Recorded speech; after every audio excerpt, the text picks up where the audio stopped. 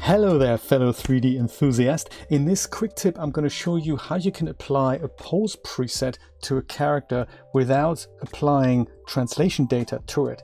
This can sometimes happen depending on how the poses are crafted, that when creators add translation data to the pose, then not only does the figure change shape and goes into, into the pose that you want, but it also changes position inside the scene. And that makes sometimes sense, but sometimes you'd rather this didn't happen. Let me show you what we can do about it. I've got a Genesis 3 male figure loaded up in DAZ Studio here, and I'm going to show, this is in the exact world center right now. I'm going to use the Iron Man 13 coffee shop environment with poses, because it comes with poses that let me demonstrate this. So under by function, I can go to standing, and everything that's pink here, those are the Genesis 3 female poses, and everything that's blue, that's the Genesis 3 male poses. And they come in 3 different varieties.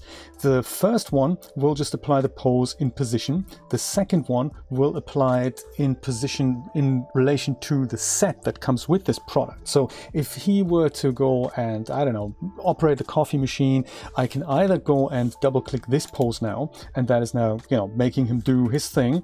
But really, if I were to load the set, then that's not where that coffee machine is, and this is where this pose comes in. So if I double click that one, I can see that he's kind of doing the same thing, but he's in a different position.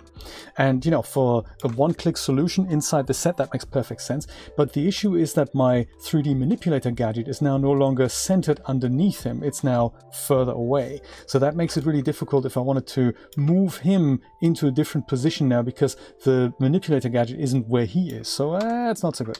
So I'll go back to my T pose here. I'm going to apply the same pose, but now I'm going to hold down Control, and this is kind of the big reveal. Hold down Control, then double click the pose that usually moves him into a different position. And when we do that, a little dialog comes up, which is kind of cool, and it lets us specify some pose loading options. So specifically, if you remove the translation X, Y, and Z options here, just untick them, then that X, Y, and Z translation isn't applied, but the pose is, and as a result, if I hit accept, then the pose is applied and he does not change positions. And furthermore, the manipulator gadget is still in its original spot, which is awesome. So this also works if he were far away from it. So if I were to move him, I don't know, somewhere here, I can hold Control, double click, and then this dialog comes up, and once again I can disable the X, Y, and Z translation, hit accept, and then that will make him apply the pose right here.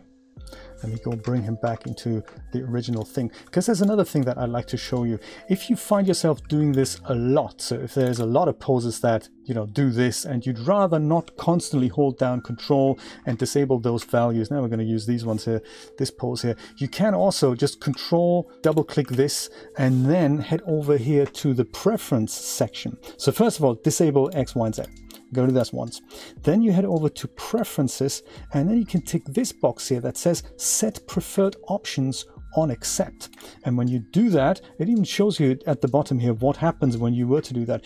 Click applies with the default options. Click and shift will apply this with the preferred options that we're currently saving the moment we hit accept, and Control or Command on the Mac displays these options for you to tweak. So what this means that if you set these options, disable translation, now enable set preferred options on accept, then hit accept, then of course, pose is applied here.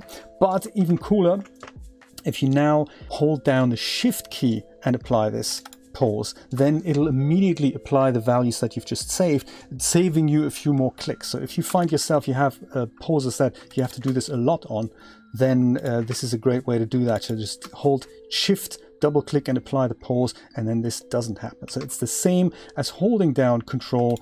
That brings up this options dialog here, and with these options disabled, the moment you hit this and hit accept, this is going to be saved, and you have basically 2 ways of applying poses: either double clicking, holding down Control, double clicking, that brings up this dialog, or once you've saved your options, you hold down Shift, apply the pose, and then your specified options will be applied. There we go. That's all I wanted to share with you. Perhaps just one more thing. If I just hold down Control and apply this, it might be tempting to disable everything here, like disable rotation and disable scale. Don't do that, because if you do that, then there's nothing left of the pose to apply. So only disable translation if you really want that to be gone. And if you want to save it, then just go over to the Preferences dialog and save those options if you find yourself doing this a lot. That is all I wanted to share with you today. Thank you so much for watching, and I will see you next time. Take care. Bye-bye.